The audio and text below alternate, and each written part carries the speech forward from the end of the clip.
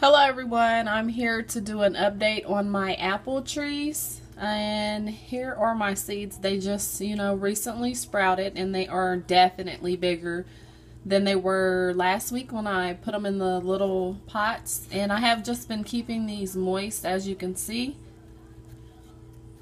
not letting them get dry, and they are actually pretty sturdy, and I like that they're sturdy. So that is a good thing. So I just wanted to show you an update on how big they are. And I hope you can see these.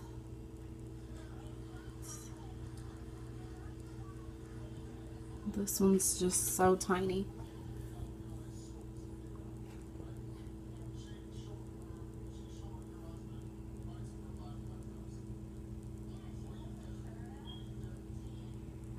Alright, what I did was I topped off each little pot with some soil, and I opened up my Granny Smith apple seeds to see if any have generated, and there are actually two.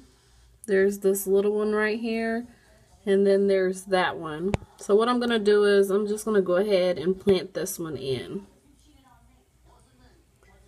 the soil.